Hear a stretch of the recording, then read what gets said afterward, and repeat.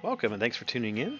I wanted to share today the True Love Once Upon a Time Heart Mini album that I created. The inspiration came from pairing the Ciao Bella heart-shaped chipboard carved pages with Stamperia's beautiful Sleeping Beauty papers and rice papers.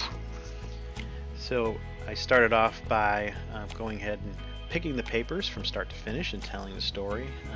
The wonderful thing about the Stamperia papers is there's so many wonderful things to choose from, a lot of different images, illustrations, as well as some beautiful patterning.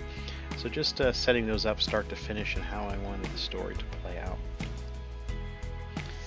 And you could adhere these to the chipboards with anything. I used some art glitter glue.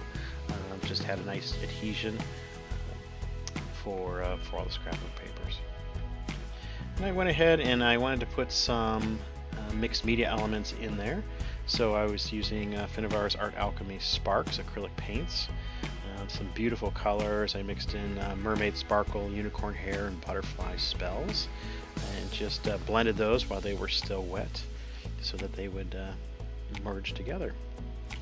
I also wanted to try some of the pigments, and so these I had some Pearl X pigments that were gifted to me, and so I used Finnavar's Art Alchemy Liquid Color Fluid Medium to mix up some Duo Red Blue, Duo Green Yellow, Bronze, and Red Russet, and then while that was still wet, blended those together on both the back and the front.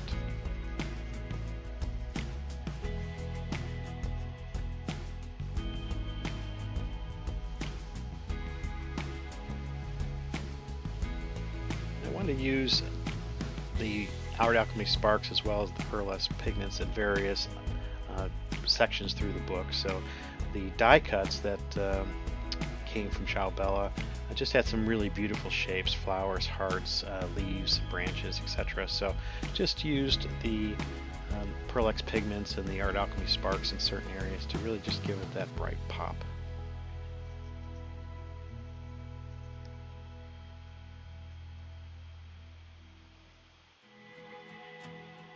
And then I moved on to adding some mechanicals, and so they are all adhered with Finnavar's Art Basics Heavy Body Gel.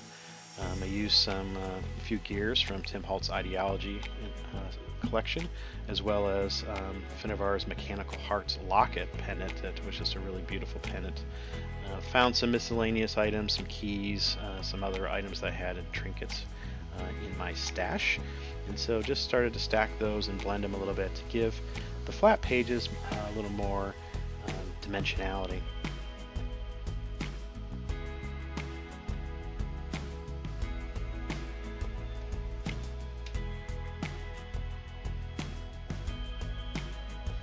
Several of the pieces I also used some Tim Holtz Ideology butterfly adornments, as well as Charmalong word charms by Bead Landing that were just kind of fun to put on each thing to give it a word theme as we went through.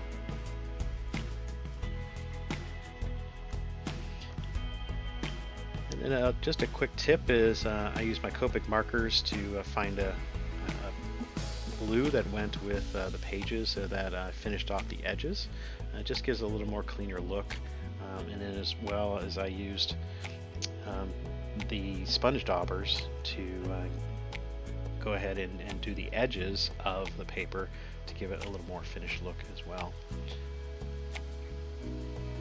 There were a lot of wonderful, beautiful images and illustrations that came with the Stamperia Sleeping Beauty scrapbook papers, and so I ended up doing a lot of fussy cutting. You may or may not like to do fussy cutting, but it was really fun to do to add some more depth to the pages. Because I had those three-dimensional images, I wanted to, when you flip the page, wanted to put some paper and some cutouts, some fussy cut cutouts on top of it, kind of blend it in so when you flip the page you just didn't see the backs of those mechanicals.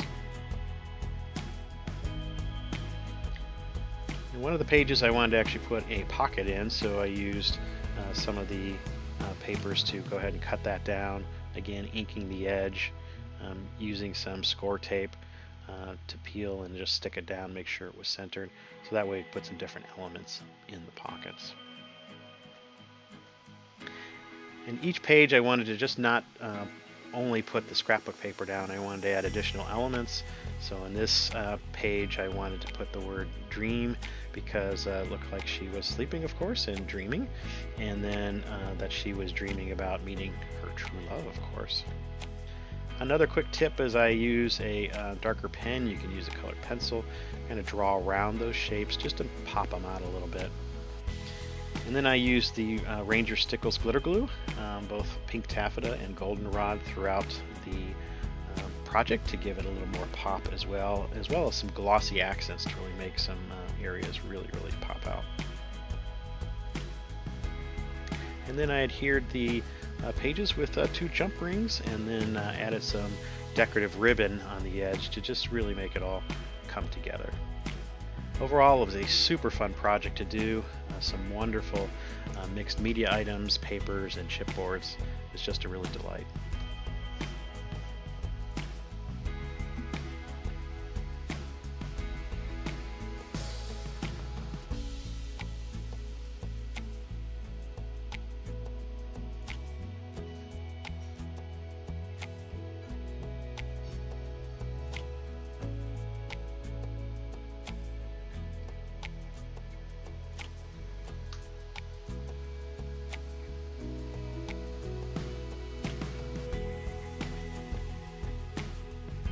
And finally, wrapping up on some of the 3-dimensional elements, I used Finnevar's Art Alchemy metallic waxes in rich copper, vintage gold, and old silver, just to give it some more pop on those elements.